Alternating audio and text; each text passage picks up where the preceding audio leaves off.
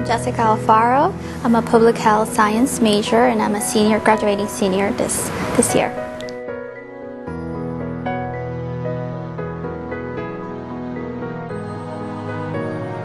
I started school at Montgomery College, then I transferred to the University of Maryland College Park, actually as a microbiologist, and I wasn't sure of my major. I wanted something that interact with the community, with people, and I felt microbiology wasn't doing that for me.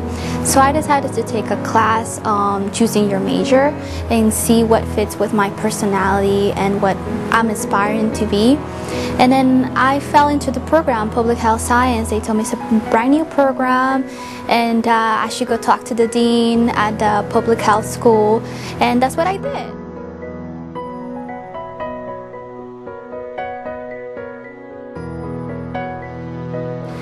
My plans after graduation is to attend pharmacy school at the University of Maryland in Baltimore, but the Shady Grove campus.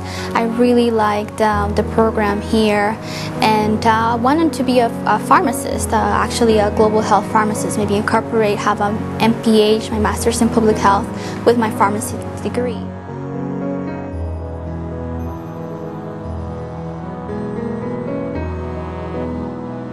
I love Shady Grove campus. It's an amazing campus. I feel that we are a family, a community, that they're here to help us succeed in our school.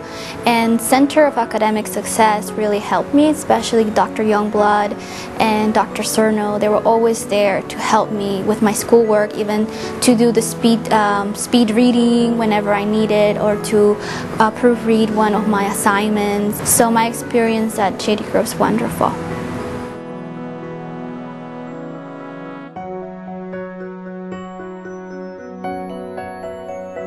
So about 3 semesters ago, I started Students Engaged in Public Health. It's a public health student organization. There wasn't something like that, so I thought that would be a great idea. So I wanted to create a club that tells you what is public health and what careers can you find, and also help the community as well. And when I created and I submitted my application for Students Engaged in Public Health, I was so happy.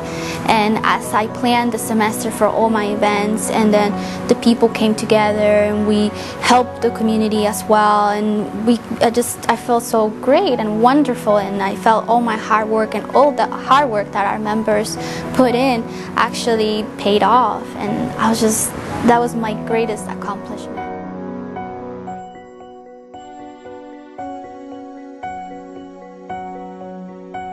I did an internship for the dwelling place for my public health, and it's a transitional home for homeless families in Montgomery County. It is a 2-year program, and I work with 15 families, and my job there was to teach them about public health issues.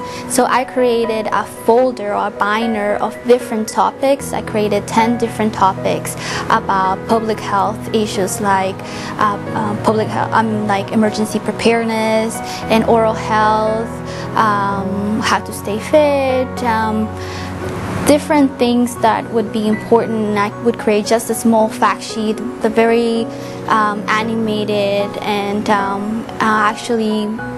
I made a presentation about emergency preparedness.